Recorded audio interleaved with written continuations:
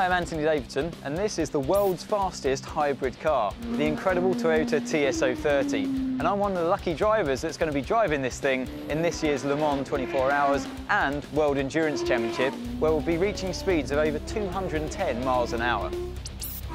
But sometimes as a race driver, you want to get away from all the noise and energy of the pit lane, somewhere where you can enjoy driving in a much more relaxed kind of way.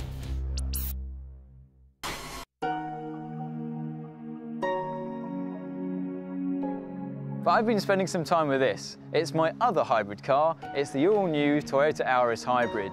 It looks great from the outside. For me, it ticks all the boxes. It's got room for the family inside, and it's economical to run. Over the years, Toyota's cars have been famous for those core values of quality, durability, and reliability.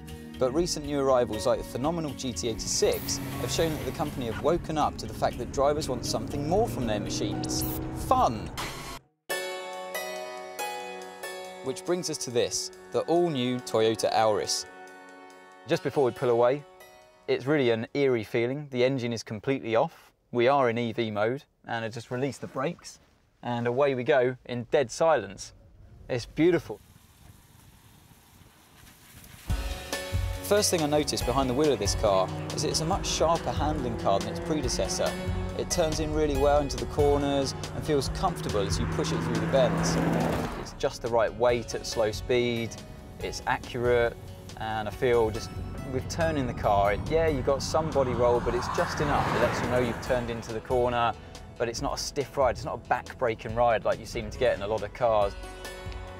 The Auris engineering team have focused on weight management, chassis design, clever packaging, and an improved powertrain to achieve a more engaging drive. And you know what? I think it's worked. When you want to put your foot down, here we go.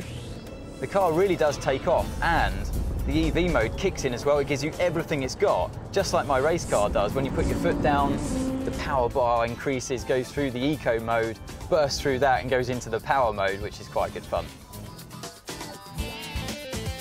Now just think about this.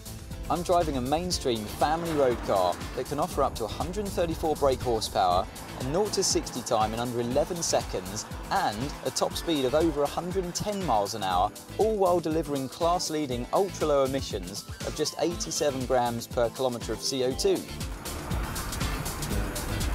In this car, you're travelling on in silence, and we can do exactly the same thing in the race car down the pit lane. We come in pure EV mode and start from the pit box in EV mode as well. So it's funny, the similarities, they are there, but obviously in quite different ways once you get onto the track. It's all about performance, whereas here in this car it's all about the fuel saving effect.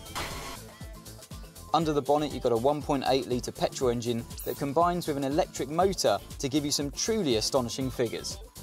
This car can go over a mile on just EV power alone. Design has clearly been a big priority for Toyota. And this is where the new Auris really scores for me. Just look at this steeply raked windscreen. It really adds to the car's sporty appearance. And as a racing driver, I really appreciate the importance of cutting through the air with minimal fuss. This car also gives you a nice view of the road all around. You've got a good panoramic view there, and I really particularly like this optional sky view panel that we've got, and I think that's really good for the family sitting in the back. They've got the light pouring in, and it's just a nice place to be. And for parking as well, it makes looking around and pulling out of junctions a lot easier and safer too. And that feeling of space doesn't end there in the cabin. It goes through to the boot as well. 360 litres of boot space isn't messing around, and it actually allows me to even fit my mountain bike in there. Inside, it's all new soft touch materials, luxury fabrics, and plenty of useful storage with no less than 3 12-volt accessory sockets. Perfect for the kids' DVD players. In every single way, it's a class act, and it's better in everything I touch or see in terms of quality. And I'm not just saying that, I'm genuinely surprised by the advancement in the quality of this product. With over 15 years' experience of hybrid technology, it's no surprise that that's filtered through from the road car to the race car on track that gives us such an advantage over our competitors. And who knows in the future what could come our way from the road car industry? Soft touch materials perhaps, that vibration on the steering wheel we have in this thing, automated parking assist or rear view parking. Now there's a thought.